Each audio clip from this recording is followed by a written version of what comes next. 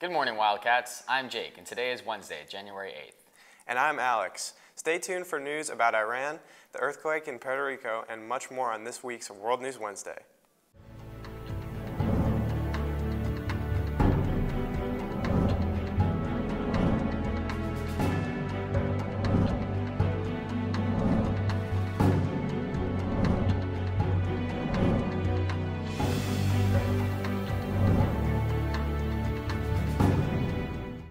Iranian Foreign Minister Mohammad Javad Zarif says the U.S. will pay for its actions and must be prepared for the consequences after the death of General Soleimani, who was killed by an American airstrike. During an interview on Tuesday, Zarif said the United States took an act of war against Iran. It will have to be prepared for the consequences. Then it will decide whether it wants to get itself into a quagmire or whether it wants to stop. Zarif went on later to say, "We have nothing against the American people. Iran has never put the U.S. civilians on its target list. We will continue to update on this story." Early Tuesday morning, a 6.4 magnitude earthquake hit Puerto Rico, causing significant damage, injuring 8 and at least 1 death. The quake hit close to the town of Taiboa on the island's south coast at 4:24 a.m. The magnitude was initially reported at 6.6, but was revised down to 6.4. It's been 102 years since the last large earthquake in Puerto Rico, and $130 million has already been freed up to help with the emergency. The governor also declared a state of emergency throughout the island Tuesday, as well as an order that activated the National Guard. Now stay tuned for this segment on the breaking news from last night.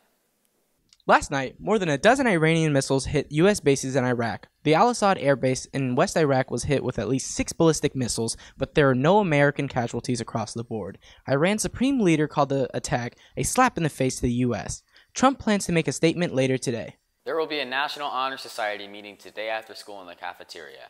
There will also be a medical club meeting after school in room 389 where volunteer opportunities will be discussed. Club meetings that are coming up are Yoga Club this Thursday in room 314 after school, Math Honor Society meeting this Friday in Ms. Hyde's room, Spanish Honor Society will be on Monday, January 13th after school.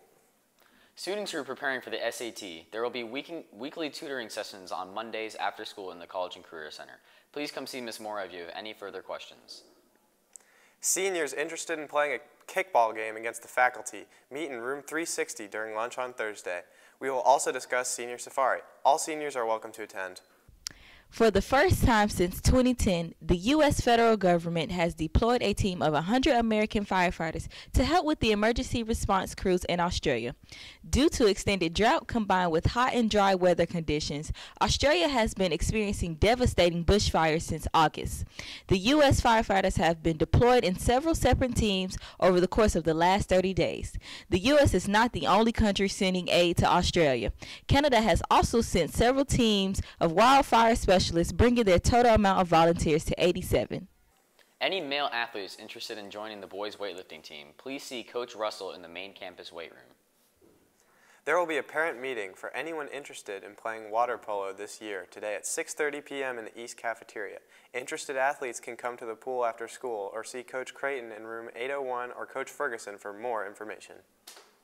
There will be a baseball informational meeting on Tuesday, January 14th at 6 p.m. at the baseball field. This meeting is for both players and parents. Coach Cash will be there to discuss tryouts and answer any questions. Tryouts will be on January 21st at 4:30 p.m. at the baseball field.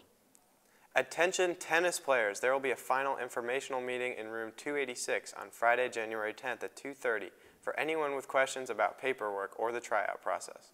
The tryouts will be held on January 21st. For questions, please contact Coach Bentley. Tonight, our girls weightlifting team will be competing in their Metro meet, tonight starting at 6. Also, our girls basketball team is at home against Oak Ridge starting at 6. Good luck, Wildcats. That's all the news we have for you today, Wildcats. Have a wonderful Wednesday.